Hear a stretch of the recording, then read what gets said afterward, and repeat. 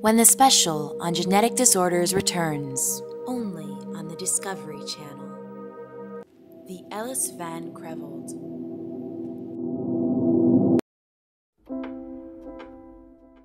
The syndrome is also referred to as chondroectodermal dysplasia, or EVC.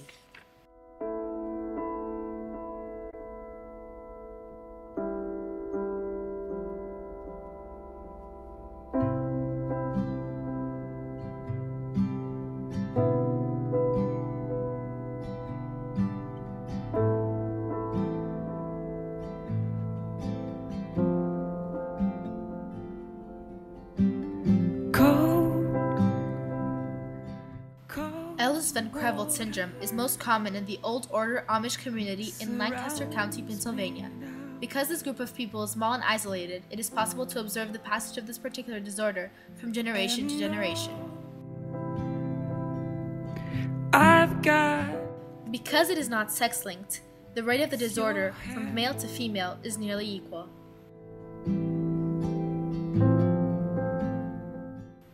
The parents of an individual with an autosomal recessive condition each carry one copy of the mutated gene, but they typically do not show signs and symptoms of the condition.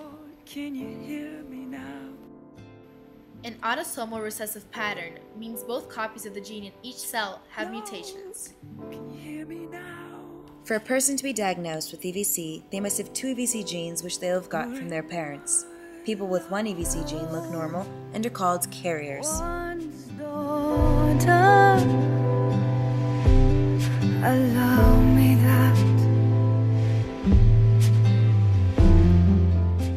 Ellis van Creveld is a disorder of bone growth characterized by dwarfism, polydactyly or additional fingers, deformed nails and teeth, and heart conditions. Of your hand. Lord, can you hear me now? The EVC syndrome and twins.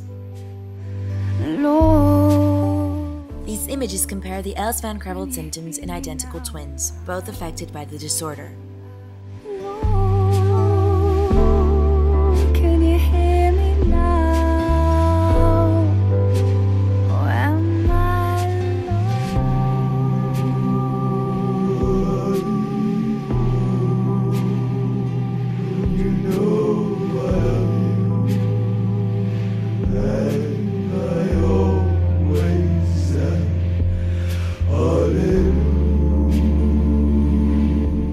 Due to its hereditary nature, in order to prevent the disorder, which is as frequent as 13% in the general population, it is highly recommended that parents with any family history are subject to genetic counseling. Some of the complications for which care is available include breathing difficulty, congenital heart disease, kidney disease, and bone abnormalities.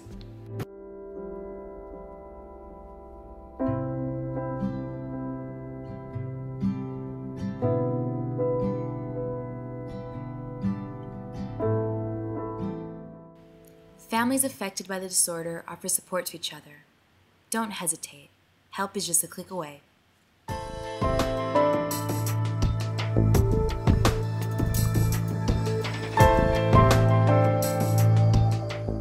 Next on Genetic Disorders, only on the Discovery Channel.